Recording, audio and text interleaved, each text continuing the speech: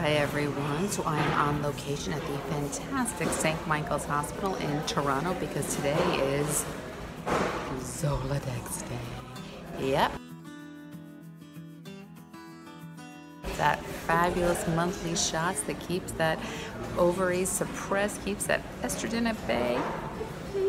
It's actually not that bad. I'm kind of getting used to it. You know, sometimes I get a little buzz. It's exciting. Yeah. So like, why are you filming? Whatever. Anyway, okay, I'm gonna head upstairs. Also blood tests. You never know, it might go on. Okay, so I am number 29 on the blood test list. It's kind of like when you go to the butcher, you take a number, get deli meats, get myself a little blood test shot. Okay, yep. Yeah, it's kind of sad though. There were a couple of people in the waiting room that were here last month that aren't doing so well. So, yeah. Anyhow, look at this art they have here. Is it art? Is it something my son did? What's up? Anyway, okay, bye. So, still waiting to get my Zoladex.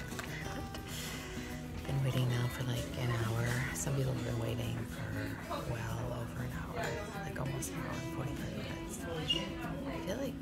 I feel like not me. I feel like we should get like PC optimum points or like air miles for coming to these appointments. Maybe I'll suggest that.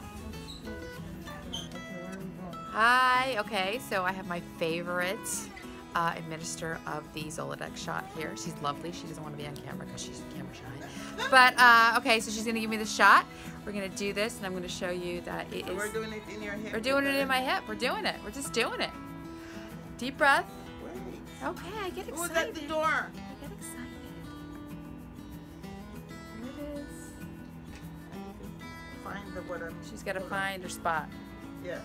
Find my spot. Find the goodie, the money spot.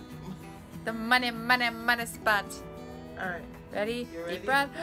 You ready? Yep. I'm telling you, this woman is a rock star. She could take this on the road.